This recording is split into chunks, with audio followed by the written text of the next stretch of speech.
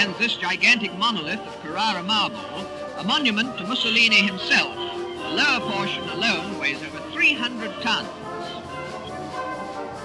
The stadium will have accommodation for over 100,000, certainly the finest of its kind in the world.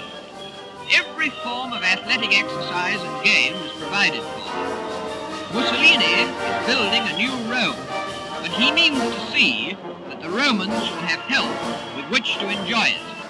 The Stadio Olimpico is the largest sports facility in Rome. It has seating capacity for more than 70,000 people.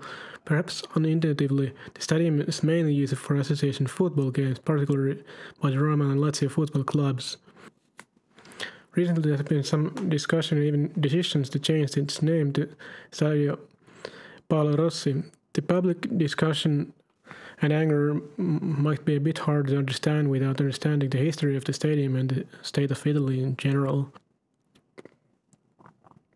The stadium wasn't originally called Stadio Olimpico. The history of the stadium started with a larger sports complex project called Foro Mussolini, which is nowadays known as Foro Italico. This name has been stable since after the end of the war. However, the stadium sports complex has been evolving and changing over the years, as well as its name. The first stage of the stadium was constructed between 1927 and 1932. It was called Stadio dei Cipressi.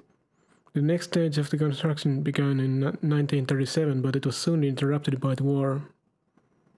The stadium was more or less unusable until 1953, when it was reopened as Stadio dei Centomila to promote its new larger capacity of 100,000 spectators. This is also when the stadium was first associated with football. The spectator capacity was reduced to 65,000 for upcoming 1960 Summer Olympics to make more space at the ground level. This was when the name of the stadium was changed to Stadio Olimpico. Since then the name has been stable and unchanged, but the stadium structures have seen a lot of restructuring and seating capacity has been varying at different stages. It is easy to argue that at this point the stadium isn't necessarily dedicated to host Olympic Games anymore, and some people might see it as a reason to rename it once again. So just before the year changed to 2022, the Italian parliament decided that it would be a good idea to rename Stadio Olimpico after Paolo Rossi, who is a well-known football player, best known for the 1982 FIFA World Cup title. He died in 2020 on 9th of December. The stadium is owned by the Italian National Olympic Committee that is headquartered in Rome. Technically, there should be no problem in changing the name, and there is an authority to do so. The decision received some support immediately from President of FIFA, Gianni Infantino, who said all Italians in Italy and abroad must support the project and to name the Stadio Olimpico after Rossi. This is the point where the old wounds were reopened, and we heard quotes like "No to colonialism in Rome" echoed everywhere. First it sounds bizarre, but it goes straight back to the unification of Italy. While in North some people might express something like the South is poor and uncivilized and Rome wants to control the life in the North and get the tax money. Then in Rome, since the unification, there has been tension about how the rule of North or Piedmont was brought in, and all the positions were filled by them. Now all this might sound a bit far-fetched, as Rossi is recognized as a great player in the whole country, but apparently it isn't. The arguments are reflecting the same old tiff as the arguments against, and not only regional, but actually suggesting that the North is colonizing the South. At this point, it's important to note that Rossi was born in the northern Italy, and during his career he never actually played in the team in Rome nor southern Italy.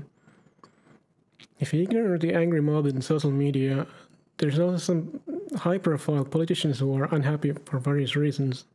Let's see some of those. The councillor of Sinistra Civica Ecologistica, Alessandro Luparelli.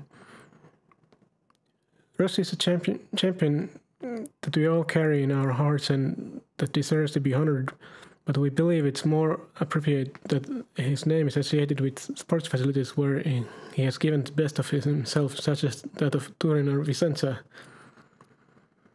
If you want to make a proposal that names the Olympic Stadium in Rome after a great sportsman, then let's make sure that the choice falls on a player who has had a strong bond with Rome. Then Enzo Foschi, Deputy Secretary of PD Lazio, says, Rome not even considered and listening to threaten as if it were a colonial city and not the capital of Italy. The councillor for major events in Rome, Alessandro Onorato, says, there is no need to change the name of Stadio Olimpico. Do you like this colonist approach to Rome? Do you think it's normal that the parliament should decide the name to give the stadium in Rome? At most, the municipality of Rome should take care of it. So the dispute is not just about the proposed name, but the fact that the Romans were not even listening in the process. Onorato further stresses out that to him, the problem is not Rossi, who is a great figure, but who should decide how to name venues in Rome. Onorato is also suggesting that maybe something should be named after Rossi somewhere where he actually played. What do you think? Should the stadium be renamed?